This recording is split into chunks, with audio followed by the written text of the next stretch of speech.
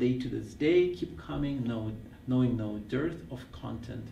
In modern days, the youngsters from the 60s have reached her age, adopting some of her voice intonations, stately walk, and even facial features. It's only fitting. Whether she sees the present after death, whether her gaze is fixed on the inanimate, it doesn't matter, or it matters less than her existence in some abstract form, one that A.M. may capture in his drawings, wherever he is and wherever his colors are.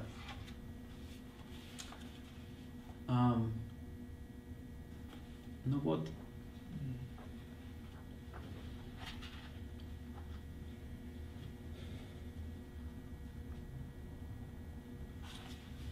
Это про Ходосевича.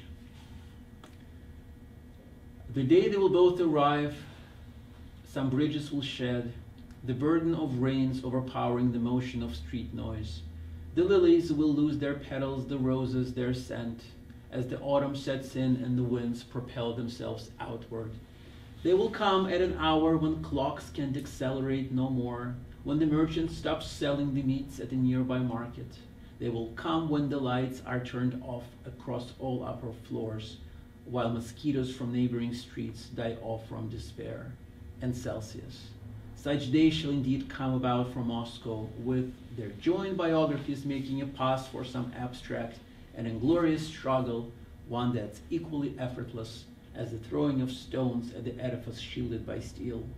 They'll arrive, he and Nina, they undoubtedly braving train schedules, will appear in coats they preserved from the day of departure, which was too long ago, during the sunrise, too blessed by the epitaphs. Alas, too long ago, in a world unmarked by remembrance. Вот, и последнее стихотворение я прочту, знаете, эти старые дебаты про рифму в английском языке, да, то есть, вот, то есть здесь практически все стихотворения, они без рифмы. Ну и в наше время уже пишешь фактически без рифмы, но Бродский, как известно, был большим поклонником и сторонником рифмы.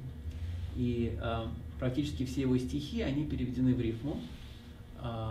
Он от этого получил очень много от критиков негативного, к сожалению. Вот, то есть критики часто бывали безжалостные. Но тем не менее, это было его мнение, что он хочет свои стихи видеть переведенными